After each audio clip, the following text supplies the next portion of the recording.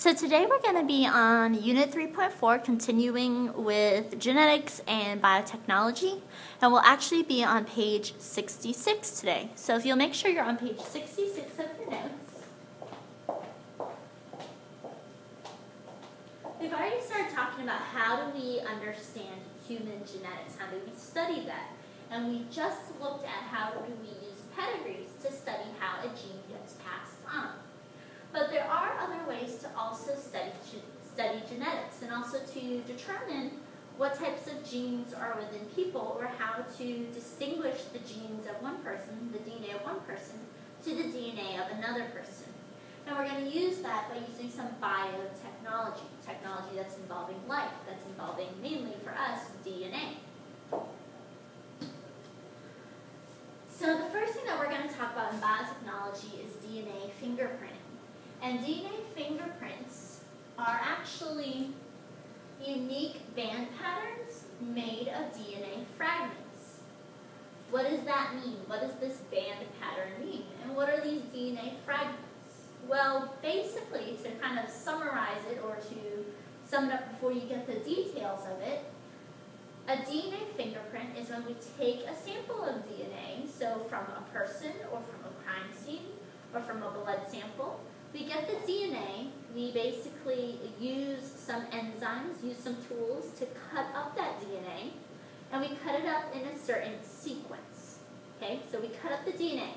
Once we cut up the DNA, we'll insert it into a machine, and the machine will be turned on, and what happens is the different sections of DNA that have been cut will actually move down and form a banding pattern. So if you're looking at this, we have 1, 2, 3 different people and 2 other DNA samples. Basically, if you look at the very first picture here of what we have with our victim, these 1, 2, 3, 4 bands, or 4 lines that you see on this picture, represent the DNA fingerprint of this one person. So there's 1, 2, 3, 4, 5 DNA fingerprints in this one picture. Now, one thing to know is that this DNA fingerprint, and we'll talk about that in a little more detail in a minute, but a DNA fingerprint is going to be unique to every individual unless you have an identical twin. Remember, identical twins have the same exact DNA. So they're the only people that would have the same DNA. No one else will. Sometimes we'll have DNA that's similar to other people. We might have similar genes, but no one's will be exactly the same. A lot of times DNA fingerprinting will be used in like CSI, crime scenes, to determine the source of DNA left. Okay? So here in this picture, you see a crime scene 1, a crime scene 2.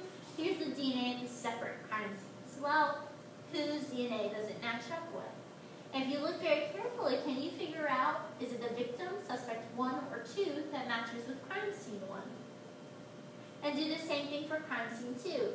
For crime scene 2, who matches up? Is it the victim, the suspect 1, or suspect 2? One thing you want to make sure you're doing is you're actually looking across to see what matches up. So you can actually see that for the victim is the person that matches with the DNA found on crime scene 2. Okay? On the other hand, suspect 2 is going to match with the DNA that's found at crime scene 1. So here's suspect 2 matching with crime scene 1, and here's victim matching with crime scene 2. Do you guys see how that matches up? Because this is what we're going to be doing later in class.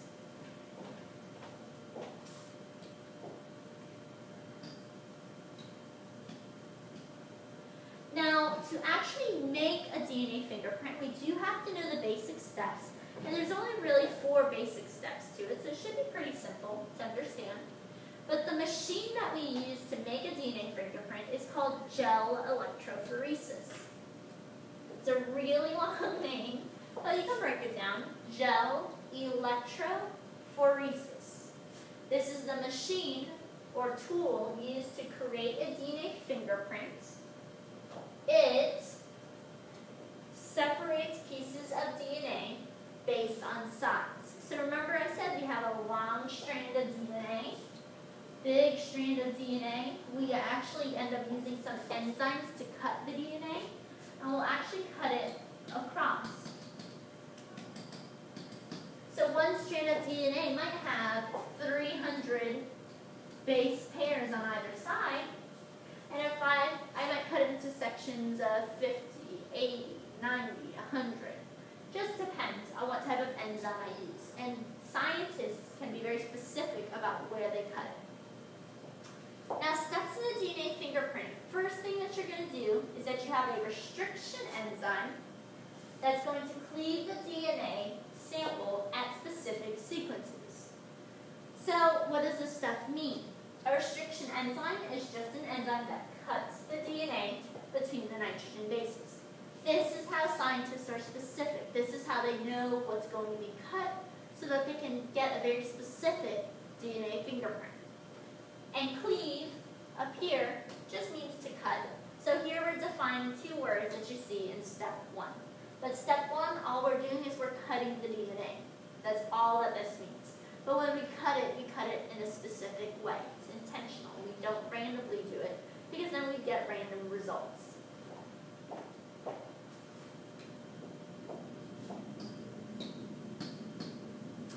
Next, step 2, after we cut the DNA fragments, now they're pieces or fragments. So here we'll have the fragments. We've cut them. We'll, in this picture, they're showing you to look at DNA from stains from clothes. You'll put it into some sort of container. After that, you'll use your restriction enzymes to cut the DNA. And then we'll load them into the wells on a gel. And this is referring to the machine, the gel electrophoresis machine. When you load it in there, one thing that you want to know is that we're actually next going to use electricity to force the DNA fragments through the gel. Small pieces will move further than larger pieces. On this picture, I want you to look at this for a second. This is our sample gel. Okay, this is actually showing just one DNA fingerprint. Notice that there's a negative on the top. DNA is negative. So when you actually turn on the electricity on this gel, and the gel feels similar to that agar we used at the beginning of the year when we tried to place some bacteria and mold onto there. Feels very similar. It's kind of like a hard jello. The top of where the electricity is plugged in is negative, just like a battery has a negative end, and the bottom is going to be positive. DNA is negative, so when you turn on the switch, turn on the electricity, it's going to push the negative DNA down to the positive end. Now what happens is that the bigger pieces kind of get stuck at the top, and the smaller pieces can move further down. Okay? You might think of this as a horse race. The bigger the horse, the further back it's going to be. The smaller the horse, hopefully that also means it's quicker, it's going to move down here. So the smaller the DNA, the further it can move. And then the last thing is once you have the DNA fingerprint made, the gel machine has already been run through, well then you can compare your DNA samples. So that would be comparing the victim to the crime scene, or actually a father to a possible child to see if it matches up.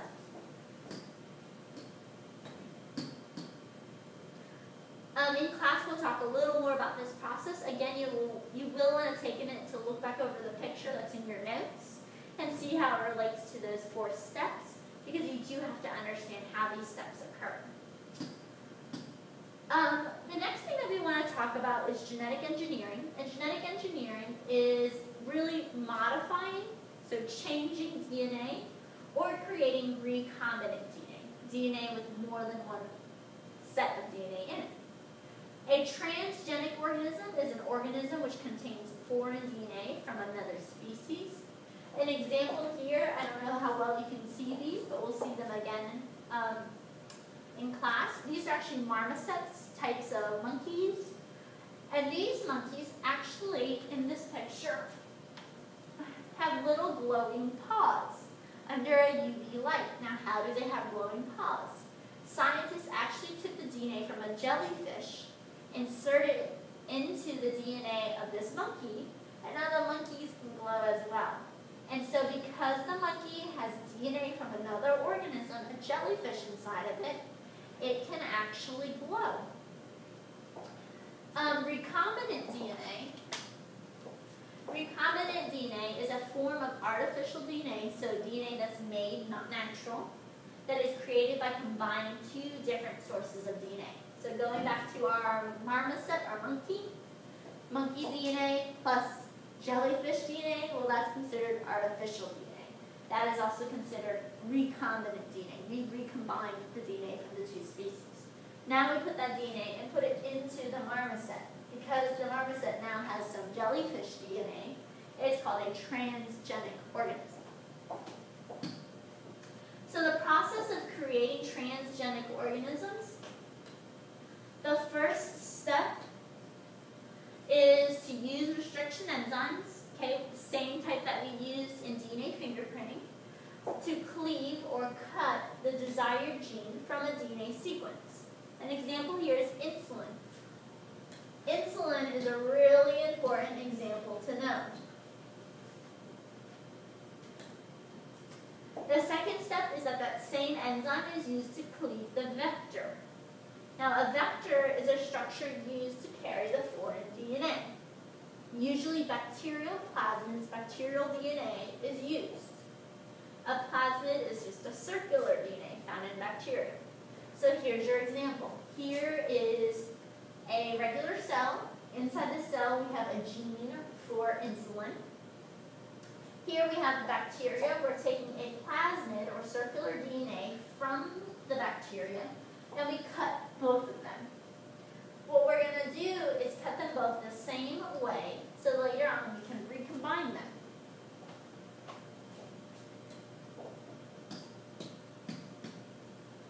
Now, the third step is that we'll combine the foreign DNA and the vector. We'll splice them together.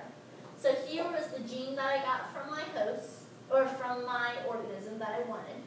Here was the DNA from the bacteria. We put them together. Now this is called your recombinant DNA. After that, the recombinant DNA is inserted into the host. Usually a bacteria cell.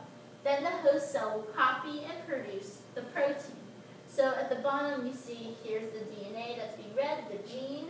It's going through transcription and translation, two processes that we've already talked before, that are involved in protein synthesis. So make sure you take a minute to look back at those 4 steps of how to genetically engineer an organism, how to make recombinant DNA, and look at the picture and look at how that relates. Really important. If you understand the picture, then you understand the notes.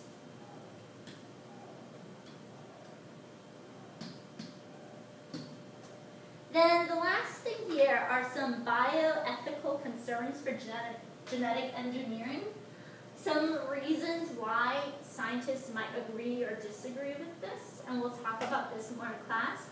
You'll want to pause this for a second so you'll have enough time to copy all of this down. But again, some questions that people really debate about. Is it a good or a bad thing that we're changing the DNA of these different organisms?